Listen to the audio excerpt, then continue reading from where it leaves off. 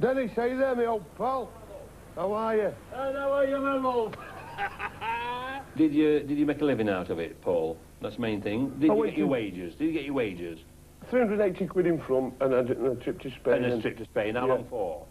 Went on about 4 days. Went on the Wednesday and come back on the Monday, something like that. So you had a bit of a good time as well? I had a few swims in the old Mediterranean. That's okay then. I've been going on.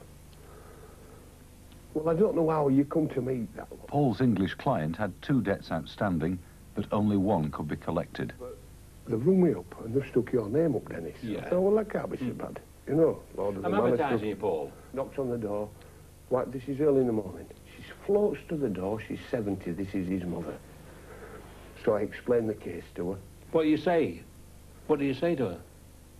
I said, well, really, I'm looking... You've come here for some money? I said, yeah, of course I did. Of course I did, straight away. But she doesn't owe the money. He's in Canada. She's in Canada. So I gets into the old lady, and she don't...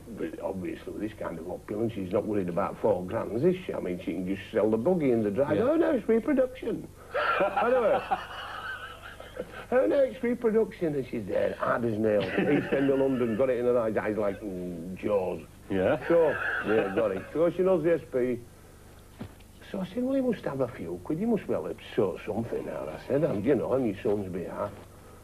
She said, Manny, she said, you know, we haven't any servants. Oh, I said, I'm sorry for you. I said, I really am, I'm sorry for you. So that was it. But she don't, oh, Benny, it's a lad. What owns it? Yeah, When he's in exactly, Canada. yeah.